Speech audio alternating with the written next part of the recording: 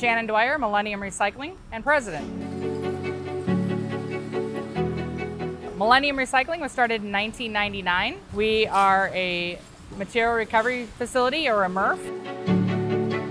Our major challenges here are employee availability. We are not able to obtain enough employees to keep our system running with low unemployment in this area, and the quality of material.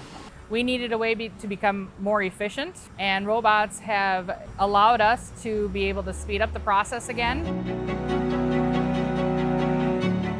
Waste Robotics was chosen because they are personable. They are able to work with our needs. When we ask them to think outside the box and do something a little different, Waste Robotics is willing to do something different instead of a turnkey solution. We got something that we wanted, and we're able to change our process.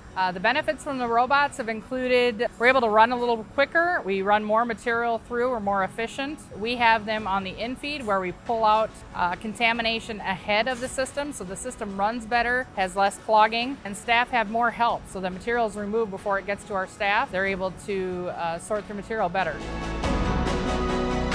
Waste Robotics is very good at communication. For service needs and those types of things, they've been readily available, very instant.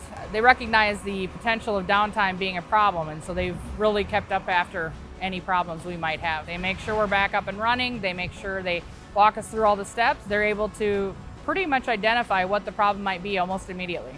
The robots are actually fairly simple maintenance. Anybody can handle it.